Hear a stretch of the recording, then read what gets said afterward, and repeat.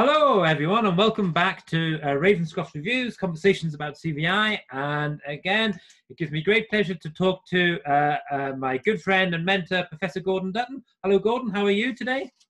Hi, I'm well, thanks, John. Good, good, good. So today we're going to do something slightly different because, as you know, Gordon, I go around and talk a lot and give a lot of presentations on CVI and childhood visual impairment.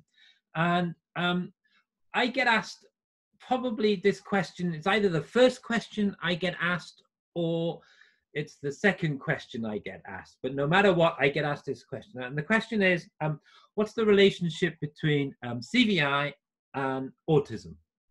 And so I think if we can have a little conversation about that, that would be really good. But before we go down that huge topic, I think it's useful if you can help me and explain to me to understand really why vision and the development of vision is so important in the early years. I think I need to have a ground before we start that big topic.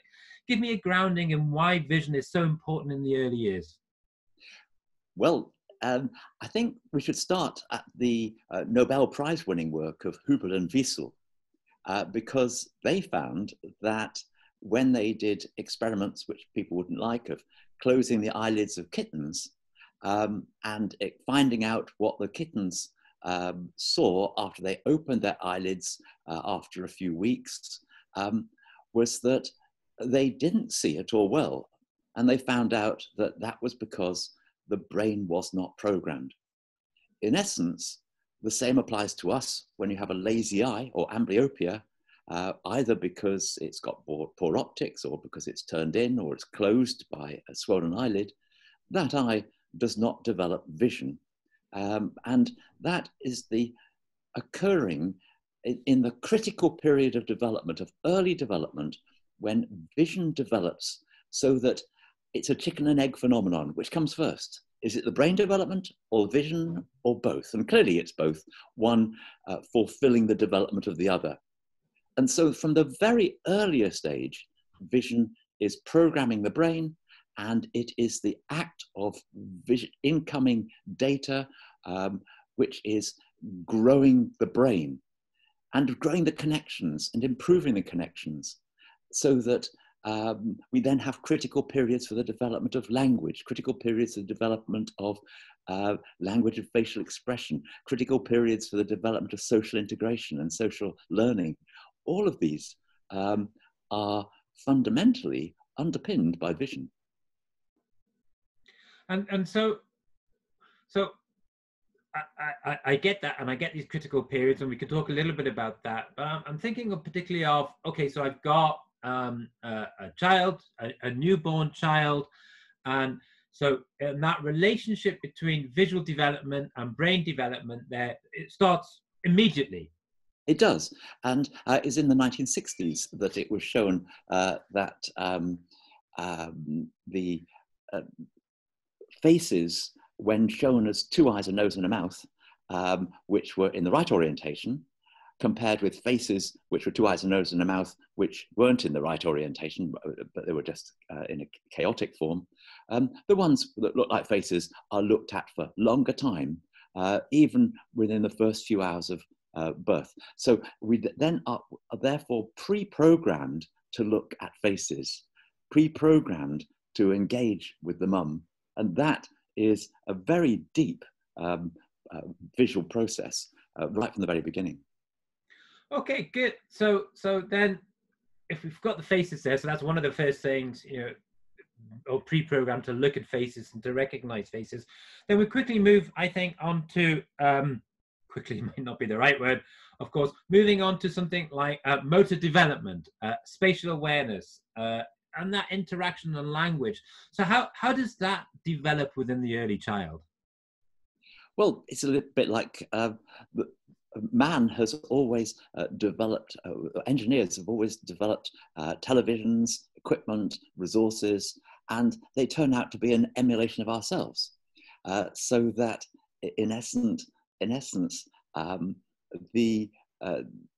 if you wanted a robot to reach for something, the new robots use a neural network processing thing in which they actually learn from their errors. So um, in the same way, an infant, when reaching out for the first time, does so with less accuracy. But slowly, as the exploration takes place, the reaching takes place, the picking up takes place, a progressive process of development of brain, development of connections, neuroplastic growth and development take place as a consequence of the facility to explore. And the fact that those distressing stories of the Romanian babies who were just left in cots for 1, 2, 3 years had not had that facility demonstrates that brilliantly, because they too had amblyopia, if you like, of reach. Right.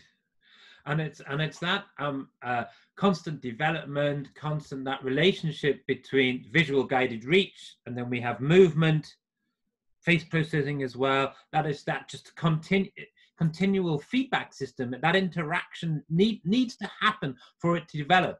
And I think that's part of the experiments we did with kittens, isn't it? Where if we don't have development, if we don't have movement, we don't get that visual processing developing. I remember that in my early psychology days. Yeah, it's a little bit like Shrek, who says it's all onion skins, but here it's a spiral onion skin, where the onion skin is growing and growing and growing in a spiral, more and more layers of development taking place in response to success and lack of success. Okay, so that's typical development that we see in children there, and obviously I think when children with CVIs and the visual and the behaviours from children with CVIs, we obviously see some forms of different behaviours of children, difficulty in reaching, difficulty in observing facial expressions, difficulty in that 3D moving space there. Is that difficult to assess in very young children? Yes, of course it is. And it's because, in a sense, what we find is that of the cerebral visual impairments, the ones that are very profound become manifest at a very early stage. But the ones that are the least profound become manifest even after going to school. So because they don't become revealed, because in a sense, we are all, if you like, all infants have cerebral visual impairment in its generic sense, because it's the brain itself which is developing. And it's not until you meet the milestones that are expected and that you are going to be able to elicit that there is an anomaly there. And because of the great variability in milestones at the earliest stages, the more subtle deficits can only become apparent when they haven't developed at that later stage. So it all depends upon the severity, really, as to how early difficulties can be identified. But I'd like to interject here just at one quick point, is that children who are at risk of developing it, like children born very prematurely, wouldn't it be a good thing to, in a sense, parent them in an optimal way on the assumption that they could develop these problems, because parenting them in an optimal way is not going to harm them if they were going to be developed typically, rather than being dependent upon waiting until the problem has arisen before doing something about it. Yeah, no, that's a really good point there, I think. And, you know, there are certain risk categories, as we know, prematurity, or those parents or those children who are born at term, asphyxiation, so forth, that we can start to develop that. And I think that's a really, really good point. The other thing that was I've been discussing with people on Twitter and on various things is, you know, how through Hall 4, certainly within Scotland, we have vision screening around 4 or 5 within the schools there as well. I wonder if we could start to implement some kind of CVI screening. You know, I wonder if that can be part of a routine screening for all children. Well, you could argue that, or you could argue for targeted screening. Screening has to have high sensitivity and specificity. Yeah. Otherwise, it's inefficient.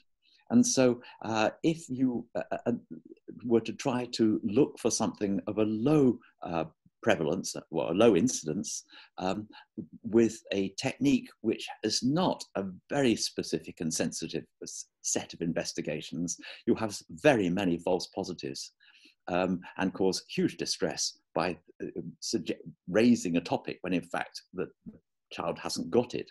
So the concept framework that we introduced for the service we developed in Glasgow of looking at all the children, looking at the vision of all the children who are in the special developmental units, I think is definitely worthwhile. But to do it for all children for a low prevalence disorder is arguably cost ineffective and potentially detrimental. Arguably. We could Arguably.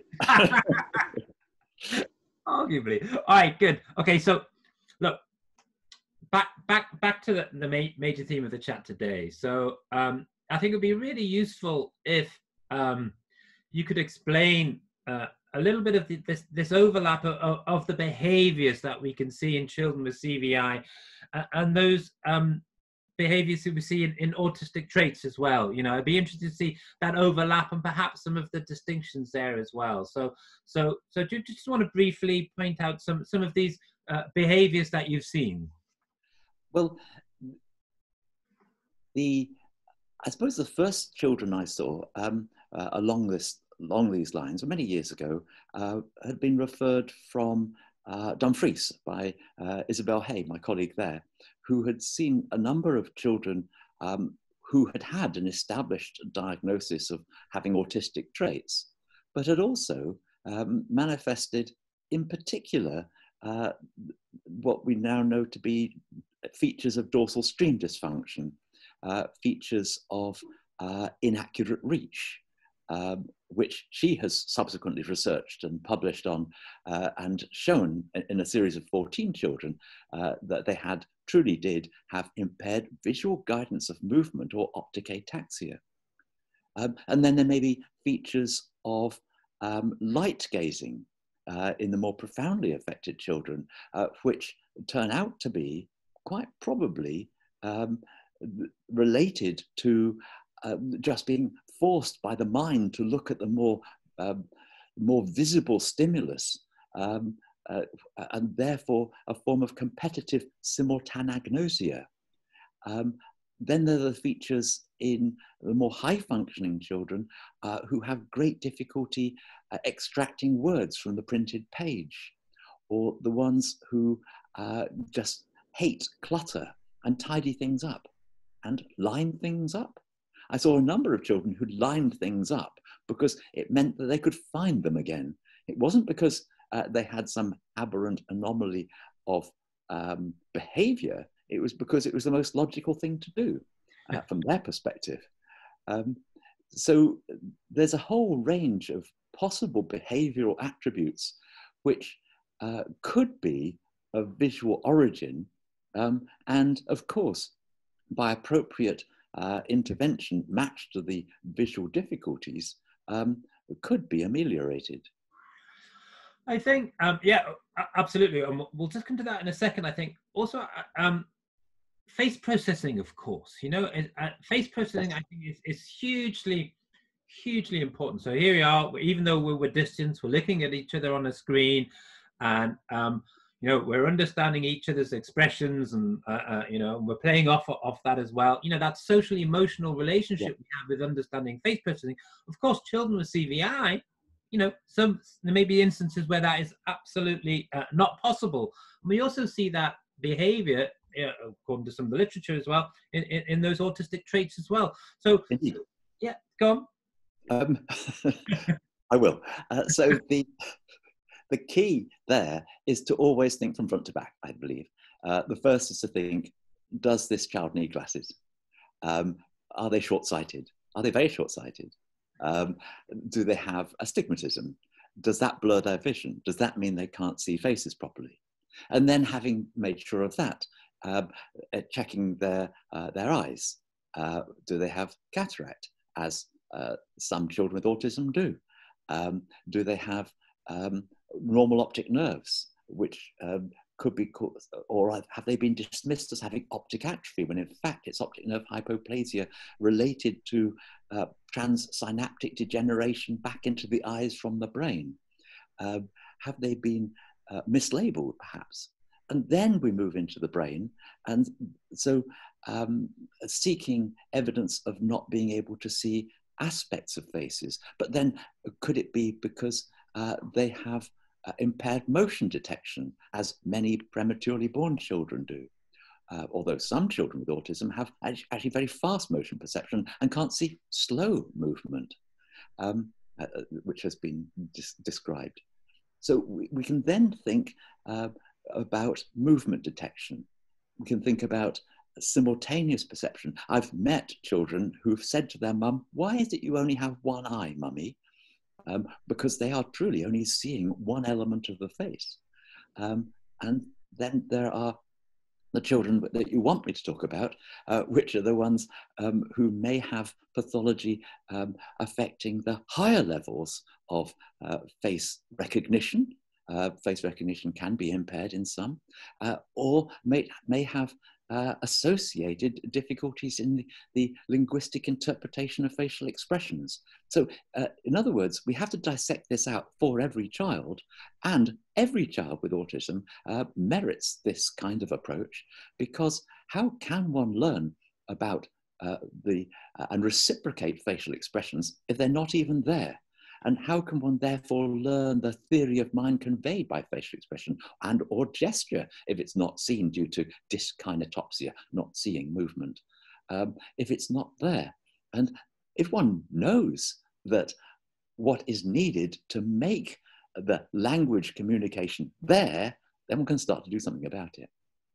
So let me get this right. Are you saying that for all children that may be or suspected to, with autism have autistic behaviors, autistic traits, that perhaps we need to do this full assessment, starting with the eyes, starting with what Amanda would describe as, the stage 1 assessment, where we check all the refraction, the cataracts and all of that, and the glaucomas, we check all of those. And then we can start to really build up that visual picture of those children. Is that what you're saying? Coming as I do purely from ophthalmology training, I have to be careful here because I don't actually see everybody with autism and the various autistic spectrum disorders. So arguing that everybody needs it would have to be argued in discussion and debate amongst all the professions. But for those whom it is clear that there is a specific disability in looking at faces, looking away from faces. Do they do that because they've got simultan agnostic visual problems? Yes. In other words, again, it's, if you like, targeted to those young people who have disorders that appear to be or have a visual origin. Of course, that needs to be determined, established by appropriate methods. Okay, good. So I totally agree with that, by the way. So that's fine.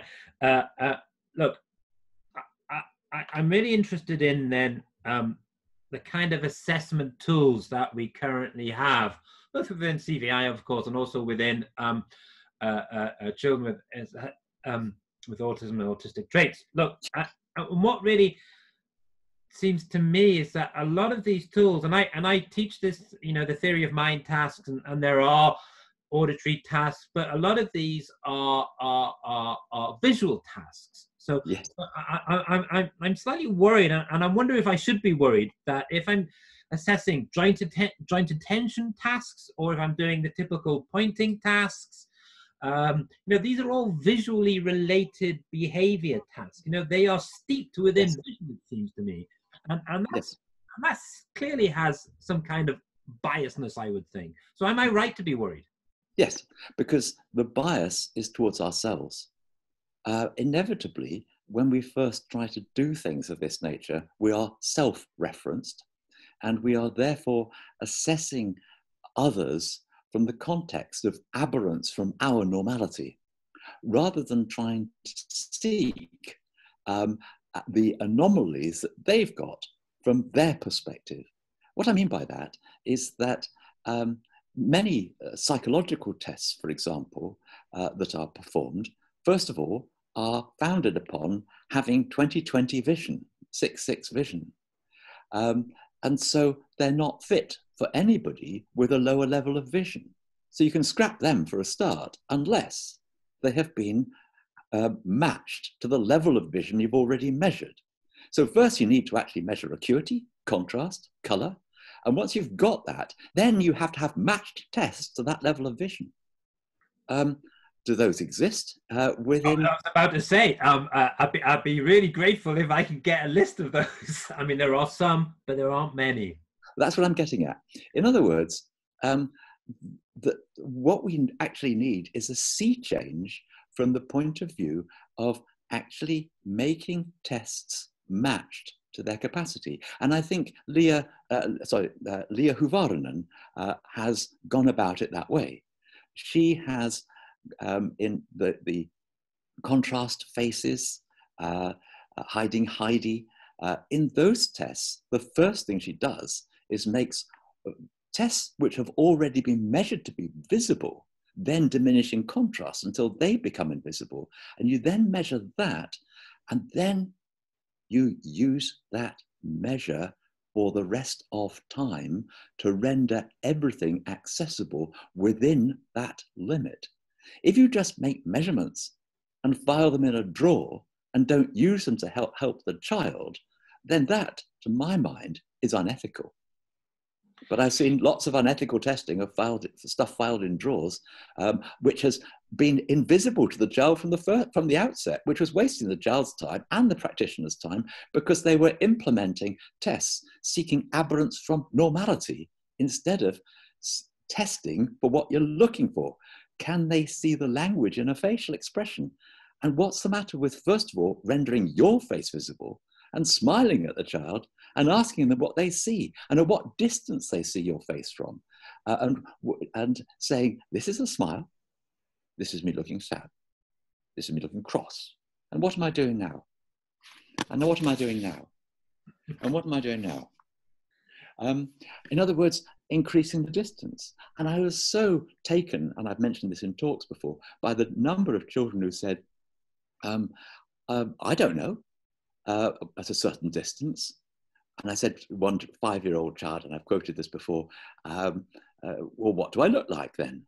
He said, 2 black holes in your head, of course, because I'd reached the point at which he knew it was normal not to be able to see a face. So the first thing we should do is use our own faces, do simple, basic clinical testing, and find out whether our expressions can be seen at different distances, and then always work within the distance at which it can be seen.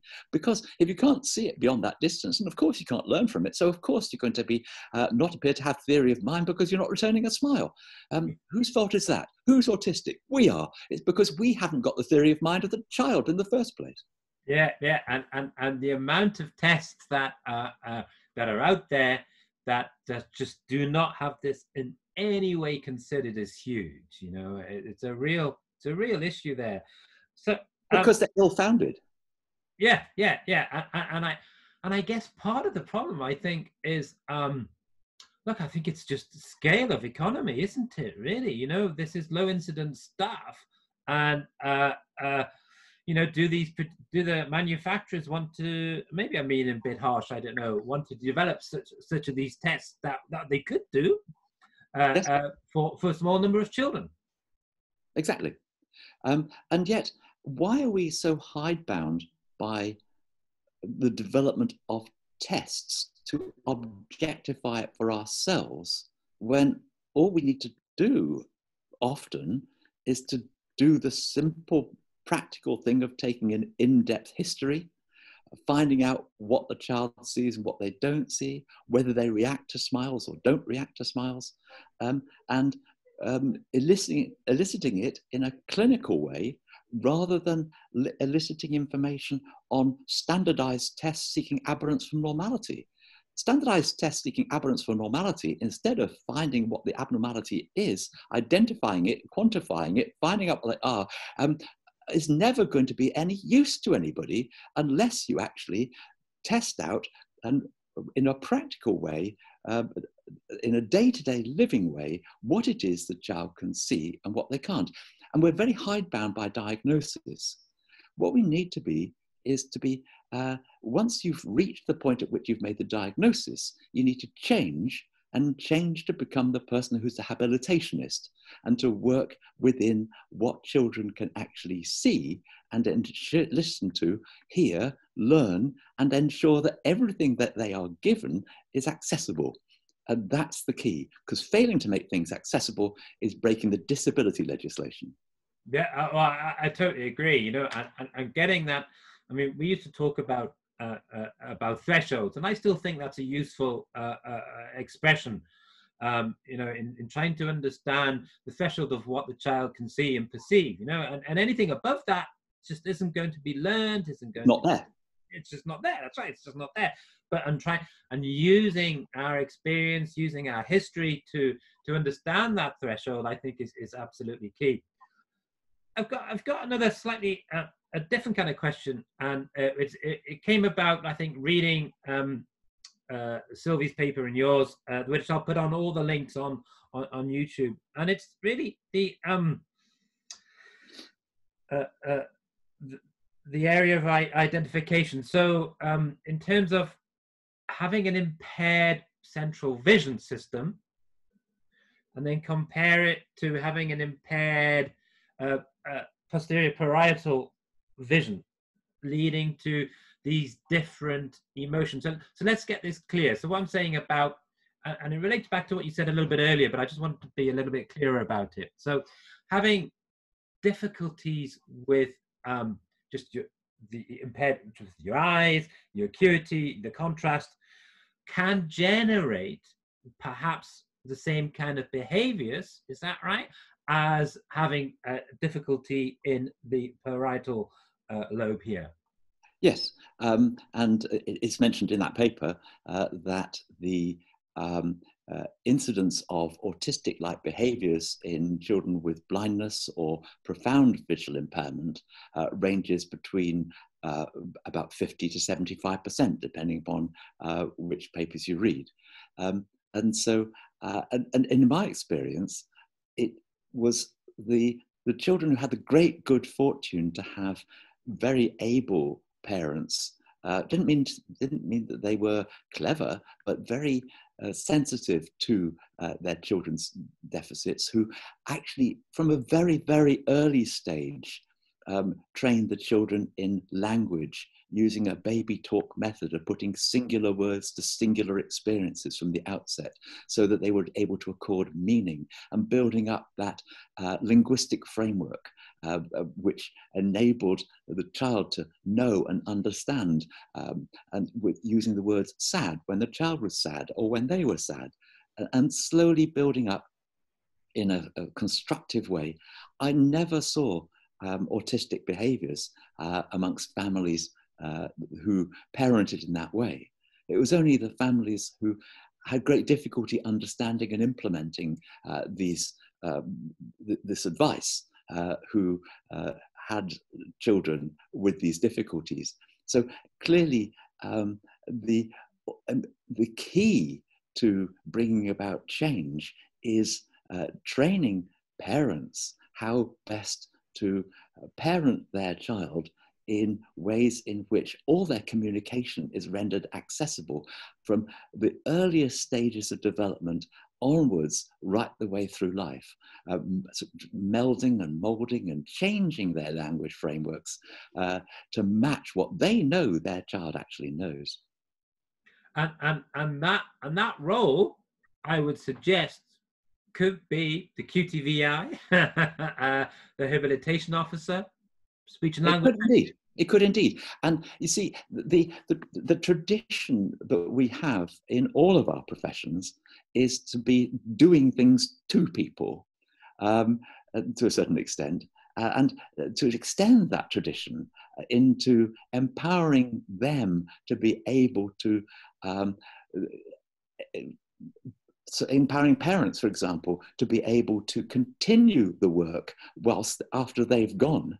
Absolutely, yeah. And is absolutely essential. And of course, has been done since time immemorial by many, many people, and it's fantastic when it happens. And also empowering the child to know their normality and how everybody else has this abnormal better vision as far as they're concerned, so that they can make the best use of the skills they've got, and they are empowered to know and understand themselves. And that too is, I believe, to be an essential element of good practice too. So that we do everything from within to without, not from without to within. Absolutely. And I think a way of getting there, though, I think that's an outcome that we all want to achieve too.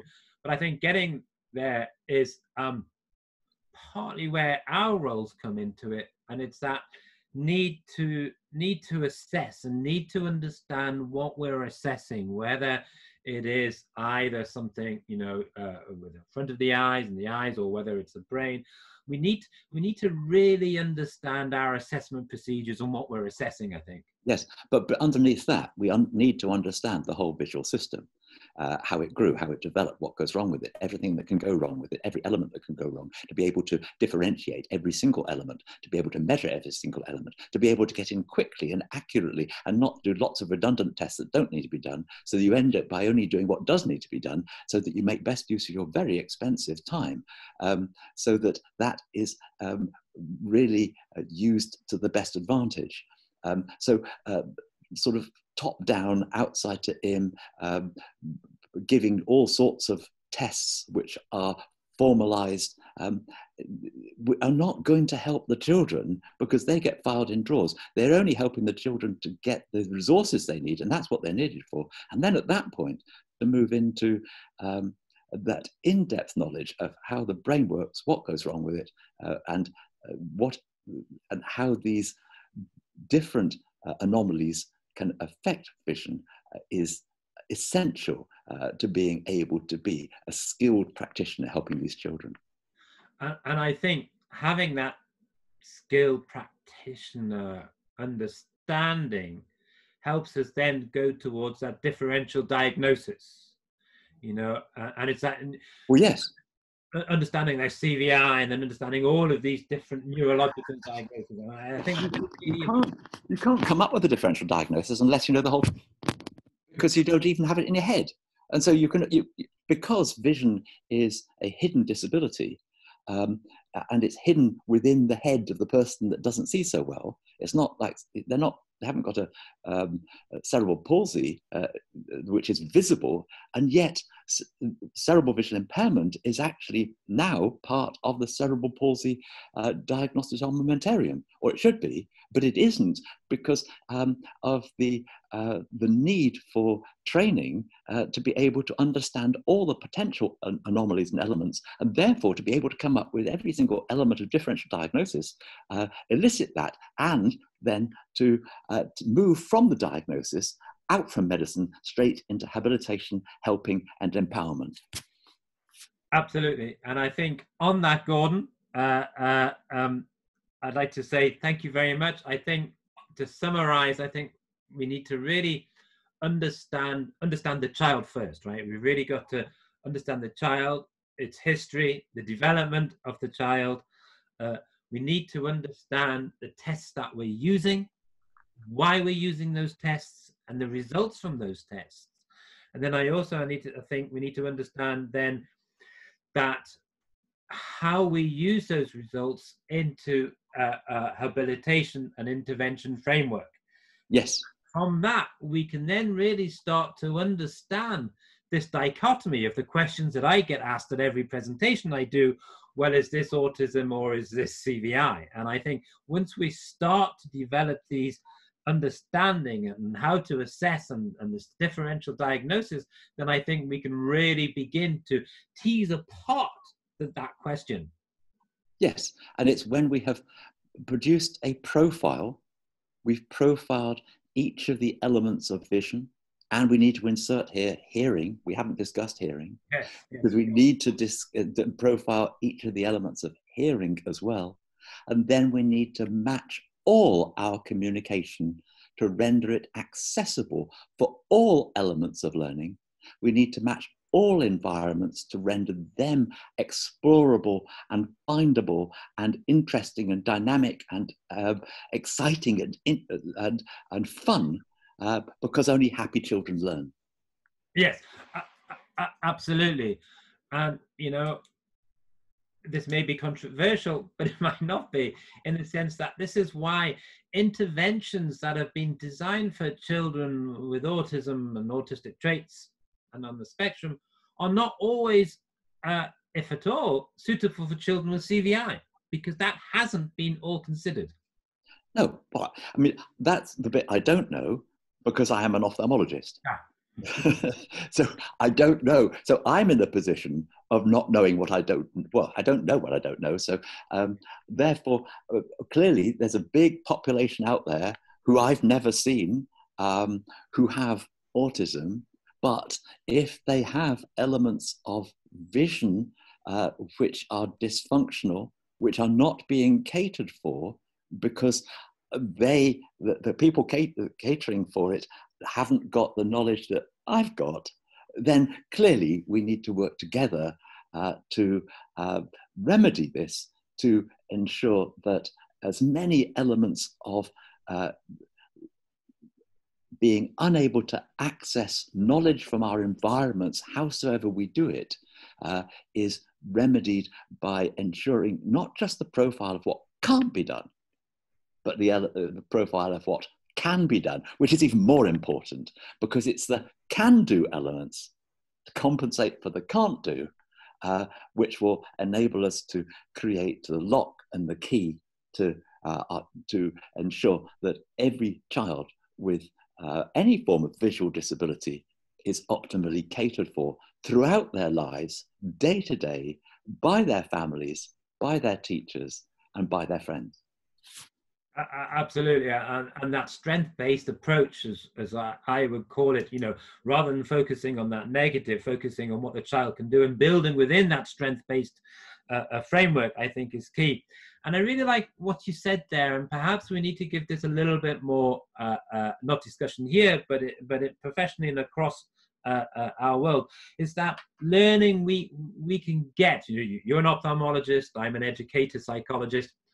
And it's that relationship, perhaps those who are working within autism, those who are working with CVI, let's really get together. Let's understand some of those techniques. Let's understand what those assessments are. Let's understand our field. Let's understand your field. But let's get together, because perhaps those intervention strategies, we might be able to learn from each other. And I think that's really key, what you highlighted there. Oh, absolutely key. That seems to be kind of exclusive thing, that's my topic, that's your topic.